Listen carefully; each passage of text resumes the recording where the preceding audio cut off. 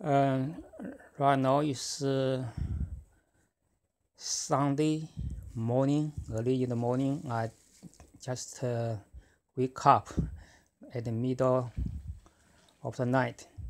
I want to make a short video about how to trade the daily high and lows, how to find the daily high and lows for a few currency pairs based on my um, experience, especially in the past 2 years. When I studied the market manipulation, the big bank manipulation, I watched carefully. Also through use my real money, I learned a hard lesson. I want to share it with you. Also reinforce my this finding and convince myself also. I will use a real example from last week to demonstrate this obvious market manipulation or big institute or big banks manipulation, because they always make big money. The bank never lose money because all the forex exchange every day they will cost a lot of money to run the foreign exchange market. All the money are from market manipulation. It's not from government. All the money from us. If we don't know the trick, we will donate money for the lifetime. They always find a new blood, find new traders to join the donation team. I think every day, I'm not sure, maybe 2 million, they get 2 million profit from the manipulation because they need to run all the foreign market exchange. They need to hire people to run all the routine job. Okay, I will share some examples.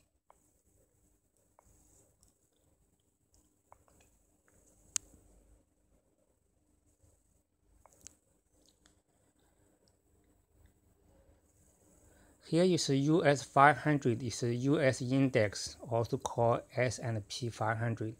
This is last Friday's market price action. English is not my native language. Chinese is my native language. Even I studied in the US for 6 years for the PhD, stay in the US more than 11 years. Sometimes I'm still not fluent in English, especially speaking. Writing is okay. Okay, I look at this is a 30-minute chart. You can see M30, a 30-minute chart.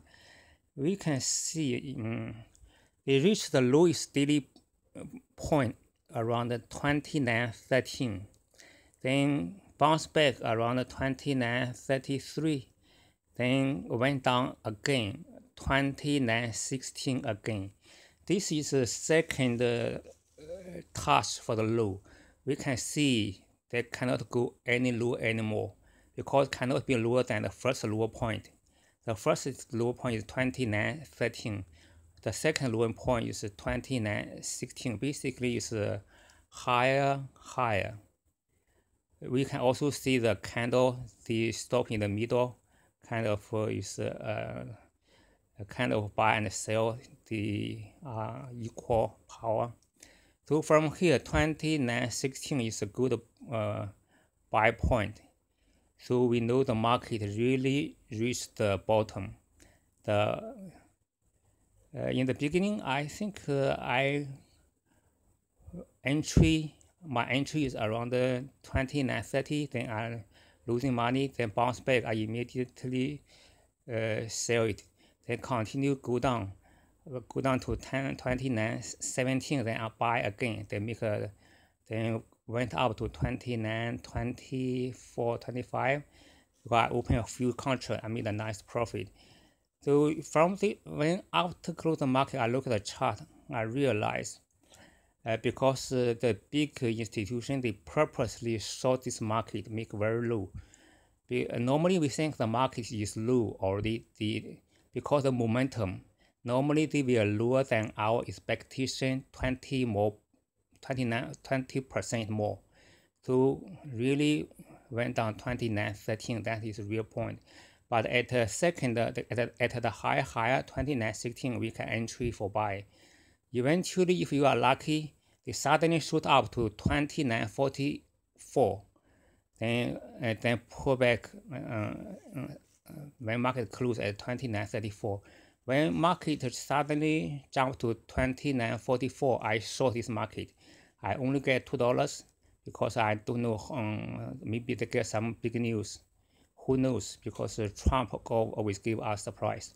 So I get a tiny profit. I immediately close position. I know they short so high, will pull back immediately. So I get $2 for one contract. And $2 is because I use the leverage. It's a lot of money already. So this one is, for example, for the US 500. I'll give you another example for the Forex. This one is kind of really also surprised me. This is a 30-minute chart for the Euro AUD. We can see I short this market for the past 2 days, made a lot of money. Actually, I double my account for the only use this pair. We can see the high is reached around 1.636 or 7. You see, suddenly up to 1.639, suddenly up 30 pips. Most people will have a stop loss around 1.639 area. So all the order there will be stop out, will be closed by the stop hunt. So for me, I never use stop loss for this. If I use stop loss, I will put a very large pip stop loss just for insurance. Maybe I will put 1.64 something, just for the insurance, just for the market crash. Normally, I know they will have this kind of stop hunt. You see, suddenly this red bar up to from 1.63 up to 1.69, immediately pull back 30 minutes. Immediately back down 1.631218, around 1.632, 70 pips from this top to this bottom. This 1 hour up and down 70 pips, a lot of money. So for this pair, you can see that this is a very obvious market or bank manipulation. Next week, because this market is so high, in the higher, in the upper range, I will continue short this market. But this Friday, they pull back a little bit. I will not, I don't have open position because I want to wait for jump back again. When go up next Monday, I will continue play with the shorting side. All the currency pair, they have this kind of stop hunt. When it reach very low or very high, they will lower or upper another 20%. That moment is a stop hunt. It's very safe to entry the trade. Most people, they don't have money already because because they suddenly have another up and down. If you use high leverage, basically they will blow away. They will blow off their account. That's why 90% trader, they are losing money because this kind of stop hunt. Because the broker, they can see your order. Some people, they try to hide the stop and the loss. That's for most people, they will see. They can manipulate. They purposely take most order there. They maybe do multiple times until all the order are stopped by stop hunt. Then they go to another way. They make a lot of money every day. They make a few millions to run the market for the cost of running the Forex exchange.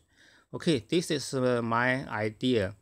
I learned the idea a few years ago. Then I watch it every day. Then I also trade my own money. Sometimes I'm too greedy. I open large position earlier.